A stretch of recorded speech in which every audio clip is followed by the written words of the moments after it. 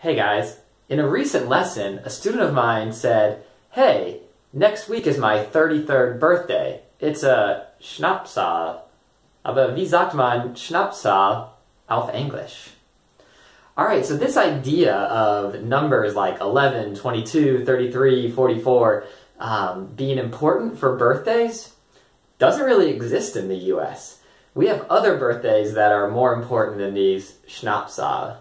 So, what birthdays are important in the US? So of course when you're a kid, your first, your second, your third, all of them are important. And then when you're a teenager, each individual one starts becoming a little less important.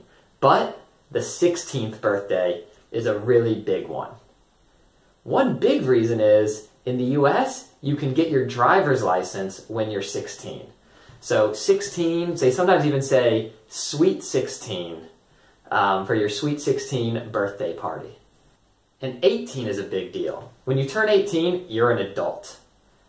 So from when you're born till you're 17, you only have certain rights, but when you're 18, you're an adult. You can sign contracts on your own, you can move out of the house without your parents' permission, you can do a lot of things without your parents' permission. You can buy cigarettes, you can join the military. But there's one thing you can't do, which I find ridiculous, but I'm not in charge of the laws. The one thing you can't do is drink alcohol. And that's why your 21st birthday is so important. On your 21st birthday, you can legally drink alcohol. You can legally buy alcohol. Of course, people drink when they're teenagers. This law, you can argue how well it works, but legally, you have to be 21 to drink alcohol.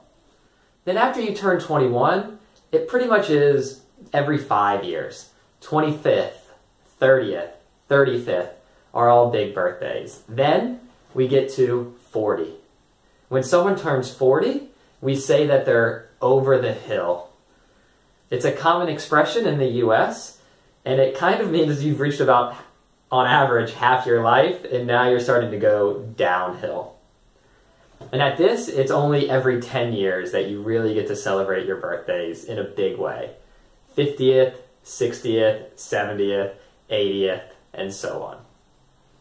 So, these birthdays, 22, 33, 44, Schnapszahl, in the US, just aren't that big of a deal. And we don't really have a common term for these kinds of numbers. So, if you learned something today, click on the thumbs up to give me a like.